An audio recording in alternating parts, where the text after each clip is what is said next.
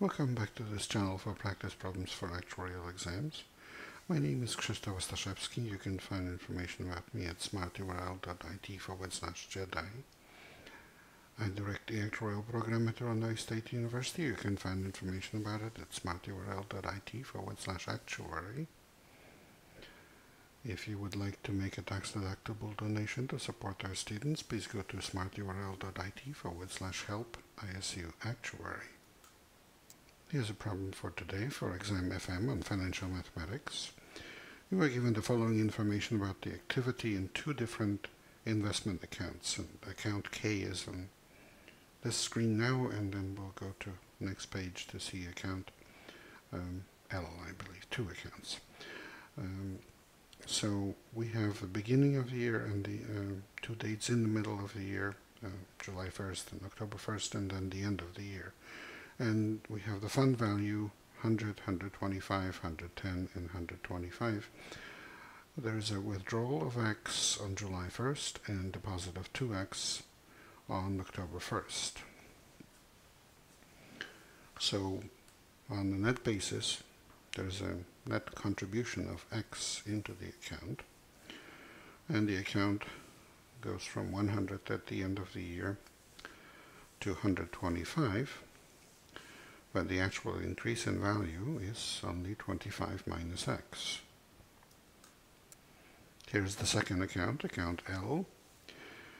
The beginning of the year value is 100, and the end of the year value is 105.8. There is a withdrawal of X on July 1st, and we are told that during 1999, the dollar-weighted return for investment account K equals the time-weighted return for investment account L, which equals I. Calculate that I. So we start by calculating the amount of income earned in account K. I just told you that just a moment ago. It's 25 minus X.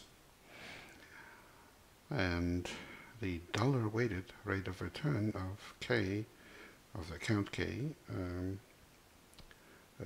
is calculated as 25 minus X, which is earned on 100 that was there at the beginning, so we can think about it as being in the account for the whole year.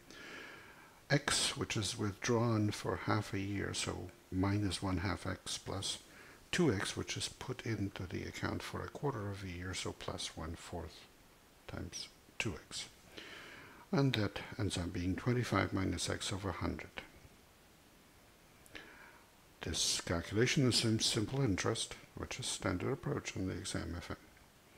The time-weighted rate of return for the account L gives us over the year 1 plus I is equal to 125 over 100, because the account goes from 100 to 125 in the first period, and then 105.8 over 125 minus X, because the account goes from 125 minus X to 105.8 at the end of the year.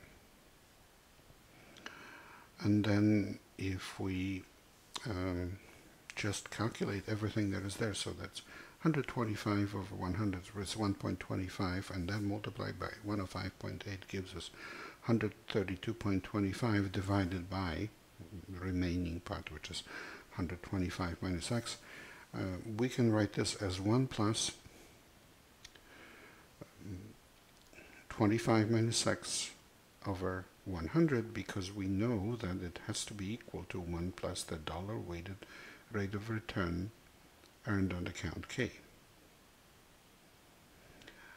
And therefore 125 minus X squared is equal to 132.25, and X turns out to be 10.